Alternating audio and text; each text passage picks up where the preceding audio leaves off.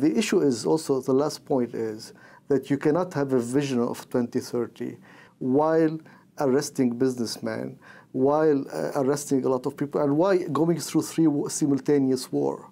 I think pleasing the critics of Saudi Arabia is almost impossible. Let me tell you why. Because before this decision has been taken about combating corruption, most of the critics of Saudi Arabia were saying you cannot achieve Vision 2030 without combating corruption. You cannot do this and that without shaking the institutions. You cannot.